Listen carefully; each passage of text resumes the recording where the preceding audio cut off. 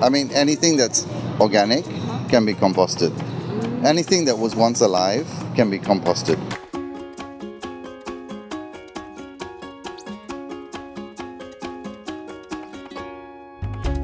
Okay, let's go this way. You need 4 things to make compost: carbon, nitrogen, which is the food, water, and air, oxygen. So we're here to talk about coffee. This, every time I see this, I go, oh, what a lovely bag of nitrogen.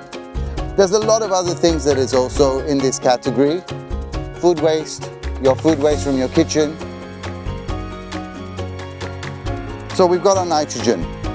Where are we going to get our carbon? In Malaysia, we are the world champions of... Oh, what a lovely bag of carbon. So making compost is getting that balance correct and right. Do it in layers. 1 to 3. And boom. That's it. When you add air into it that way, it's also a really good way to engage and talk to your compost. How are you doing? Are you too wet? Are you too dry? Are you too smelly? If it's too smelly, what are you going to do? Add more carbon. Exactly. If it's too dry, it's not going to break down as fast. Just add some water. It's that simple. Let the microbes do the work. Your job is to babysit microbes. If you babysit the microbes and look after the microbes, they will do all the work for you. It starts breaking down. Now, like forest. Doesn't matter what and how you're doing it. Please, in an apartment, open, closed, never ever walk away with your nitrogen exposed.